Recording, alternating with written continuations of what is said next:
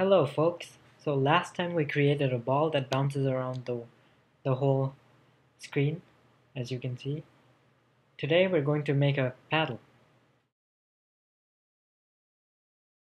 So in order to make a paddle, we need to repeat the same procedure. And that is, copy these variables, but with paddle x, paddle y. So let's do it. Paddle w, h, and since it's not moving horizontally, it's just moving vertically, we only need one speed, so paddle s. Okay, of course you can name the variables anything you want. I'll initialize them here, paddle x. So I want this to be on the left side of the screen, so I'm going to make the x value small, maybe 100 or 50. Paddle y equal to, so this is half of the height. I wanted to start in the center. The width, I'm just gonna make it, I don't know, 50. Paddle height, so it's probably too thick. Of course you can change these later. So paddle speed, I don't want to restrict the user, so I'm going to make it fairly fast. Of course that didn't do anything since I just initialized it. Alright, so let's actually do something here. So we're going to create a new method called draw paddle, right? And I'm going to add it right down here. Draw paddle. I'm going to set the fill color of the paddle to white maybe. So this is a short form. I could have written 255, 255, 255, but that's the same thing as 255. Processing lets us do these shortcuts. So I'm going to create the rectangle. Conveniently, paddle x, paddle y, paddle width, and paddle height. If I play that, and there's my paddle. It's probably way too far on the right side, and I forgot to set the rect mode to center. You want the rectangle to draw from the center. And yeah, so I'm just gonna move this over maybe 10 pixels, and that looks pretty good. Great, so we have drawn the paddle. Now let's make it move. In order to make the paddle move, we're going to use a function called key pressed. Yes, we're going to use our keys, but we're also going to make a function called key released. Doing it this way might be slightly more complex than we could have done, but you need this if you're adding a second paddle, which we will do later on. So I'm going to add, right, so for this I actually need to make Boolean variables. Booleans can only be true or false. That's it. I'm going to call it up and down. That's it. So if key code, that is, actually I'm going to use the W key. So if key is equal to W, or that's lowercase w, but we want people to be able to use uppercase W, because it'll be frustrating if they have caps on and they don't know why they can't move. Anyways, so if we press this key, then up is true. Copy that. If we press the S key, then down is true. That is, we're going down. Then I'm just going to copy this into key released. So when we release it, I want up to be false and down to be false. And of course, if I play it right now, nothing will happen, because all I did was set the variable. But let's actually make the variable do something. So I'm going to create a new function called move paddle, and create it, move paddle. I think I said function, I meant method. And so if up is true, this is another short form. We could have written this, but you don't need to. if up, then we want to move the paddle up. So paddle y plus equals paddle y plus paddle s. And if down, then we want to move the paddle y down. That is negative paddle s. Now if I play that, that should work.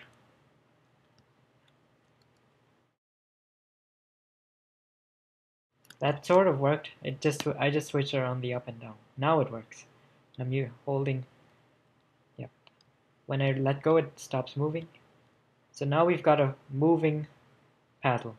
The problem is that the ball doesn't bounce against it, and it goes over and under the screen. So first, let's deal with the over and under the screen problem. I'm going to call the method, and I'm going to create a new method called restrict paddle. Okay, so void restrict paddle. Now this is slightly complex, so alright, let's think about this for a second.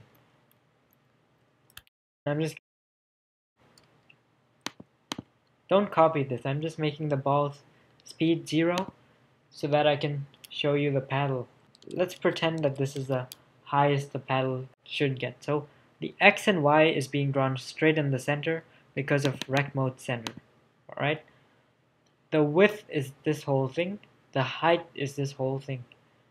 We want to make sure that the X and Y minus the height over 2 is greater than the top of the screen. And you have to remember that this is 0 and this is the value of height, so that's 500. So think about this.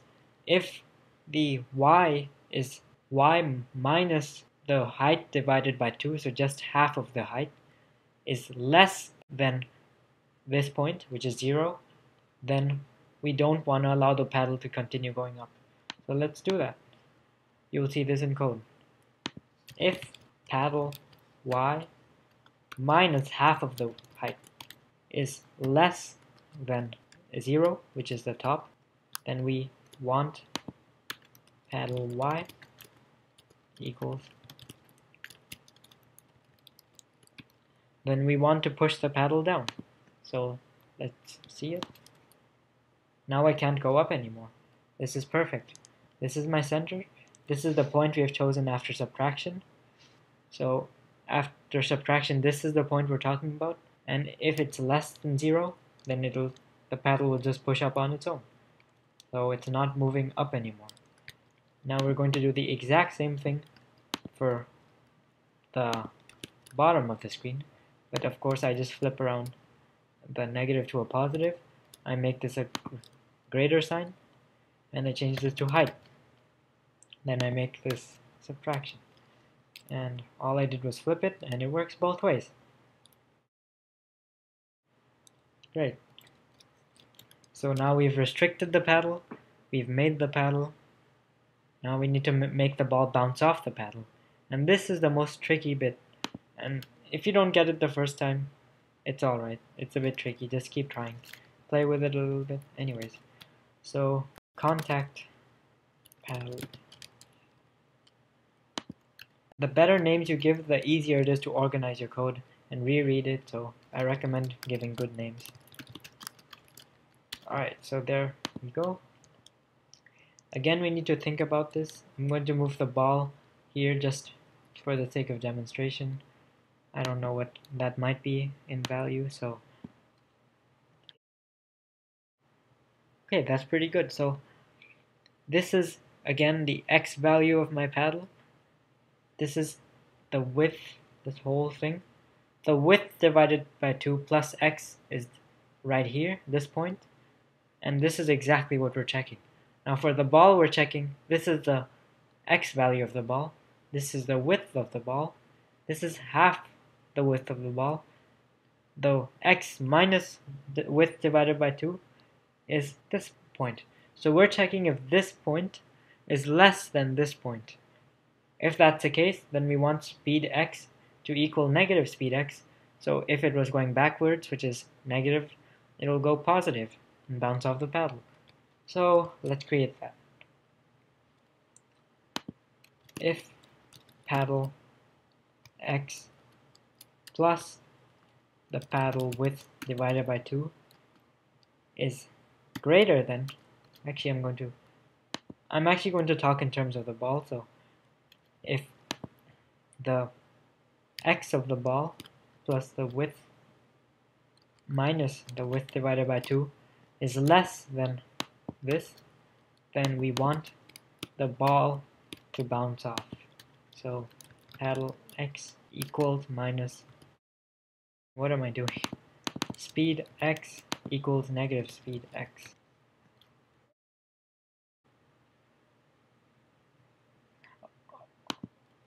Okay, I'm changing the speed of the ball back to 3 and 3, putting the x back at width divided by 2.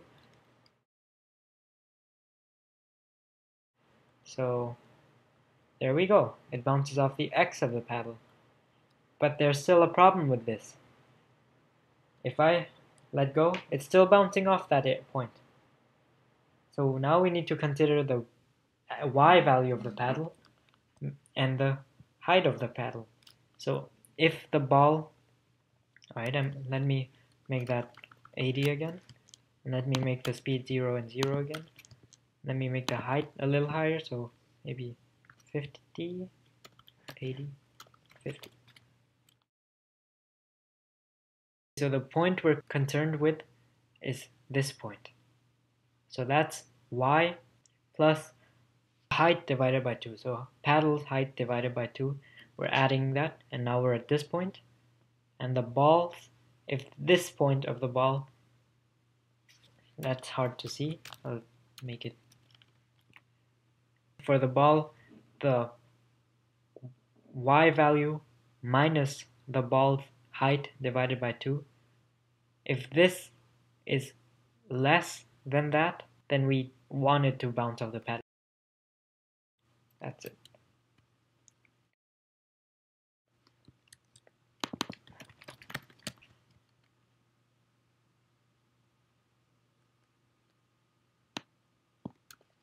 Okay, let's code that. We're just going to add the y bound. So to do that, I wouldn't create a new if statement.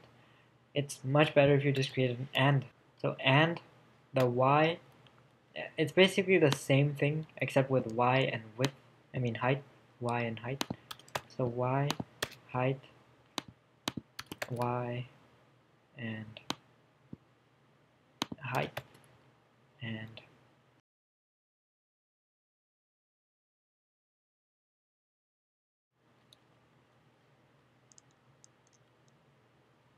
alright, let's see what happens when it goes below. Okay, it's glitching, but that's fine.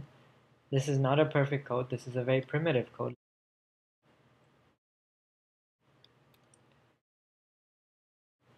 The top is still a problem, of course, since we never addressed that, but I think the bottom is fine now. Let's pretend it's fine.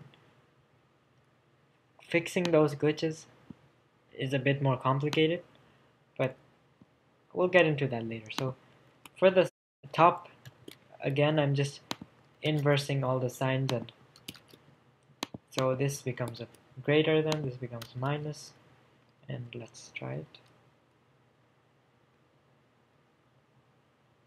As you can see, it went perfectly.